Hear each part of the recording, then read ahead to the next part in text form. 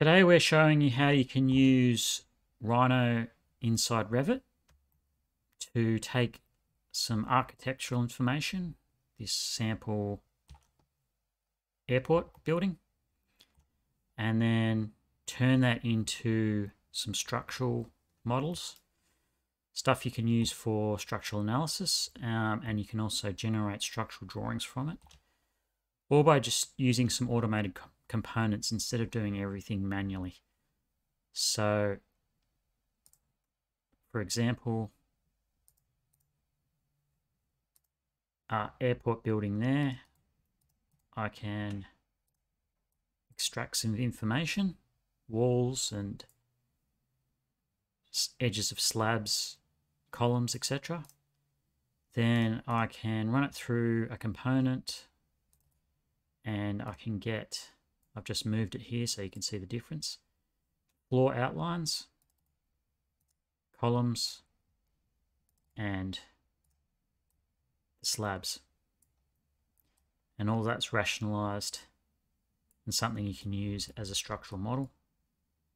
And of course, you can use that for analysis, or I could even auto frame it out.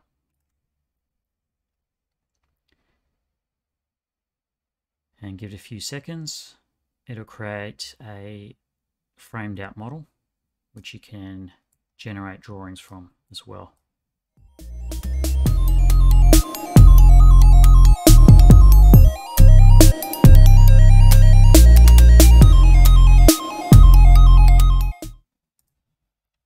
Okay, so here we've got a sample building in Revit. It's purely architectural, so you've got glazing, architectural floors, you've even got furniture and plants in there, railings, stairs, all sorts of stuff, windows. And we're going to take this purely architectural information and turn it into a structural model. So we can do this with some of our components. If I go to Rhino Inside, which you can install, it's a free plugin. And the first thing you need to do, which I've already done prior, is just click Start Rhino. So that'll take a couple of seconds for it to start running. Then you can open up Rhino and Grasshopper, and it's all run within Revit. So Revit can interact with Rhino directly. And I'm going to load this script and I'll show you how it works. So the first thing, just a couple of components here and a few Revit, Rhino Inside Revit components used, and that's under here. If you haven't used Rhino Inside Revit before, you get a Revit tab that only comes up when you load it through Revit. So what I'm doing here is I'm extracting that information, like I said. So that's the architecture. And if I turn on a preview of what this is extracting, you can see that I'm grabbing the walls. I'm also grabbing the outline of the floors, which is as curves. And I'm grabbing any columns. So you can see these lines as columns. So I'll just quickly show you what's inside this component. And basically I've got columns. Well, this is actually floors. I was just searching for something before there. I've got the floor curves, so it's extracted them.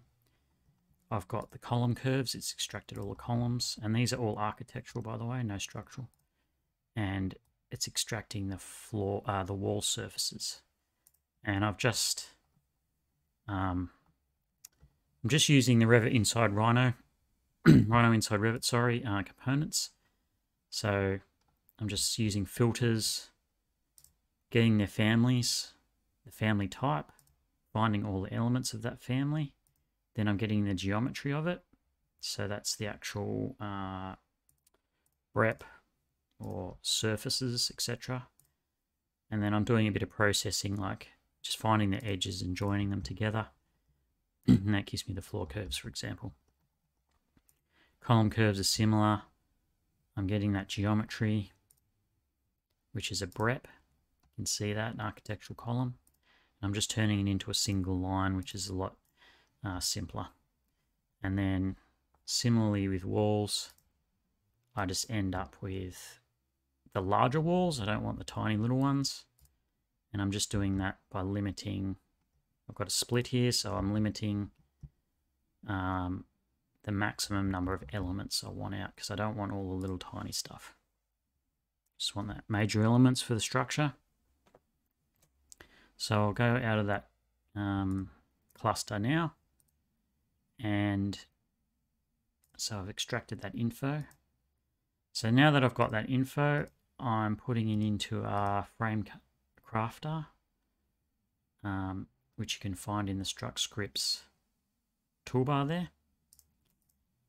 And that is going to turn that into a structural, a model suitable for structural analysis or for structural framing planning. So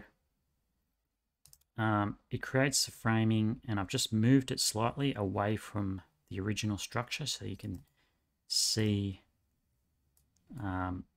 what it extracts. That's the framing. Then you've got columns, like we've shown before, and then the mesh is the walls. So it's taken that information there and turned it into that information there.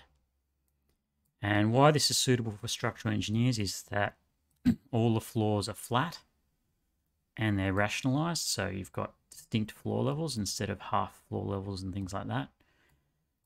All the columns are from the floor level to floor level, so not continuous but broken up, so they don't stop and start in the wrong spot.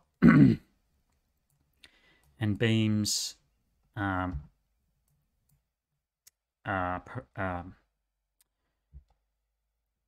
surround the floors correctly and create floor plates. So that's what you want for a structural analysis model.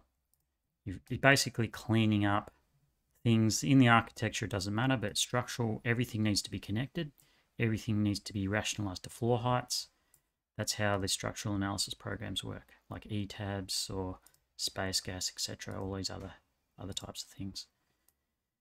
So from there you can, like I say, do a structural analysis. It also shows up in the Revit window, by the way. I'll just show you that. And that's a feature of Rhino.Inside.Revit. So you can see the geometry there if you don't want to use the Rhino window. And for example, I'll just do a quick wind analysis. This is also in our Struct Script package. So if I just enable that, with our components, they just take a couple of seconds to run. Sometimes there's quite a bit of computation to be done. Oh, and also what I can do with this frame crafter is, so let me just turn off this auto wind for the moment, and I can auto frame it. So I can use that in my lateral stability model, but to auto frame it, I can create a simplified framing system with floor and primary and secondary beams and a rationalized outline of the floor. So that's an even simpler model, and everything's straight in this model, which some analysis programs prefer. And obviously I can change the direction of the primaries and secondaries. I can change the spacing the spacing of the secondaries and etc. I can also extract the analysis file straight from that. But just to go back to the auto wind, you can see there. So if I turn off the other mesh, you can see where the wind is hitting the various surfaces of the model. So blue is face on, purple is rear face, and the green yellow are the east and west, or the left and the right forces. And the output of that is the floor height where the wind load occurs and the vector of that force coming in. And this is set up so you can plug it into analysis packages like Karamba or Kiwi. So you can take those outputs and that's ready to go for building an analysis model.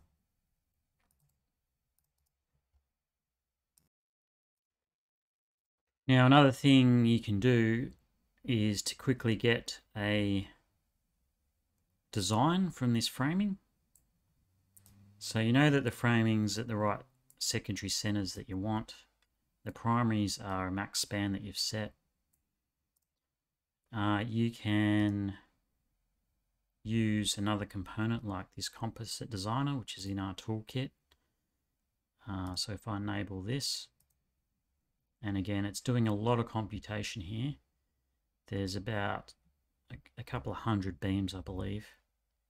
And it's working out a composite design for each beam, all in one hit. So let's just let it do its work.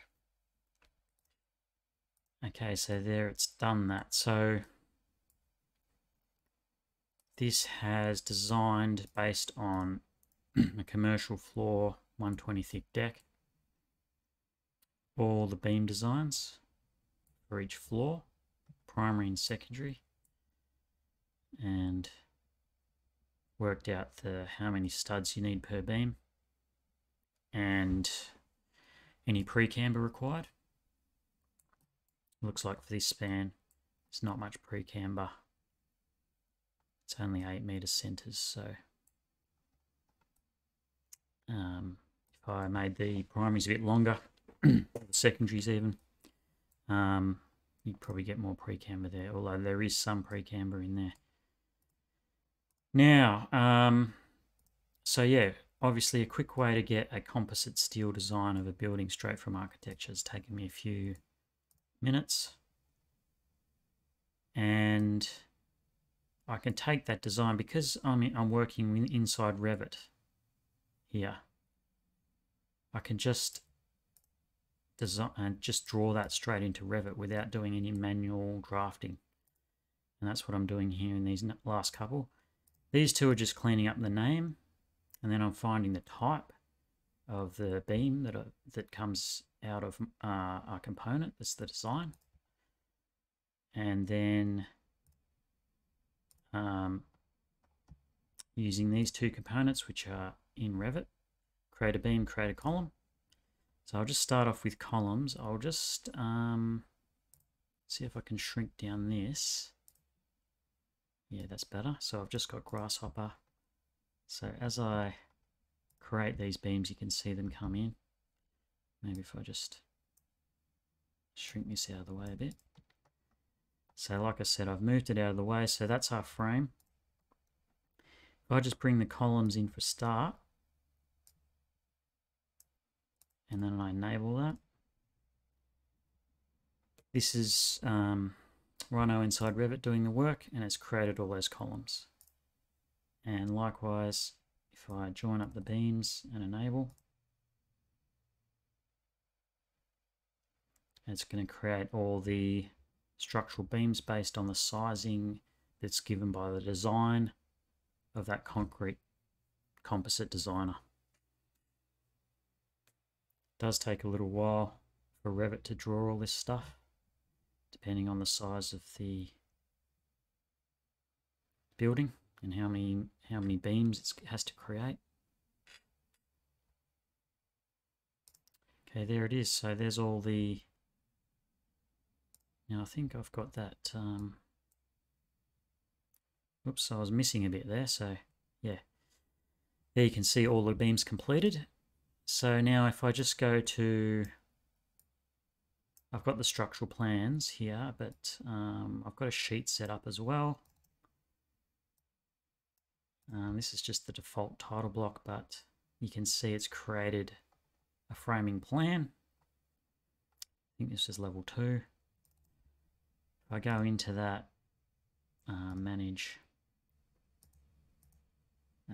annotate, and just size, annotate those beams, you can see the sizes have been assigned, and all the primaries and secondaries have the correct layout. So yeah, so there is a couple of columns that probably need to be cleaned up.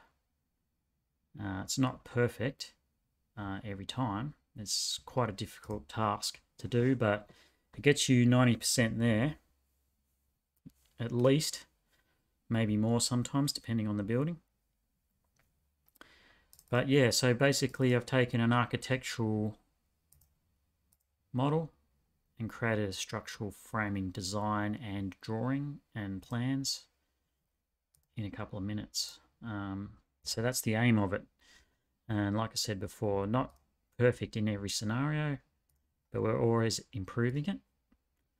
And things like these couple of isolated columns, which will be here somewhere, you can either clean them up manually, or over time we'll improve that to get it more accurate.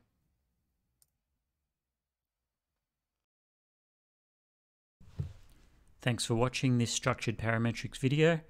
Leave a like or subscribe if you found this useful, and we'll see you in the next one.